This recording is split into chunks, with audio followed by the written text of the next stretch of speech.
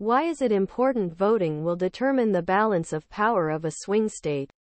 Pennsylvania is a very important swing state that plays an important role in the presidential elections and determines which party has power in the U.S. Congress. In addition, one of the two states, along with Virginia, where legislative chambers are divided by the party, in Harrisburg, Democrats have checked governor's office since 2015, and Governor Josh Shapiro won his first period in November 2022. On other hand, Republicans have made a strong understanding of Senate for decades. The Democrats won majority for first time 2022 in 12 years in Parliament with finest margins only. Mrs. Innamorate's resignation took an equal division. Background: the state saw several special elections this year. In May, Heather Boyd, a Democrat, won a special election in the Southeast Delaware district, which is part of Philadelphia suburbs.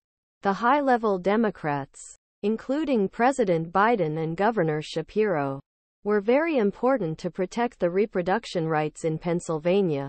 However, on the same day, in separate private election, Republicans, school board member and firefighter Michael Stender, and State Building in North Middle Pennsylvania protected the seat of State Building. The Democratic candidate, who entered the third special elections of the year on Tuesday, was seen as a solid favorite with vantage of creating an important fund.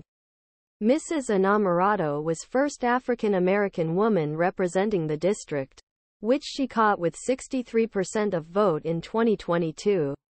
Republican officials agreed that the heavy Democratic region would be difficult to win. What will happen next? The Statehouse can soon be in the game. Whoever reigns on Tuesday, voters in Pennsylvania may soon face another special election with big bets.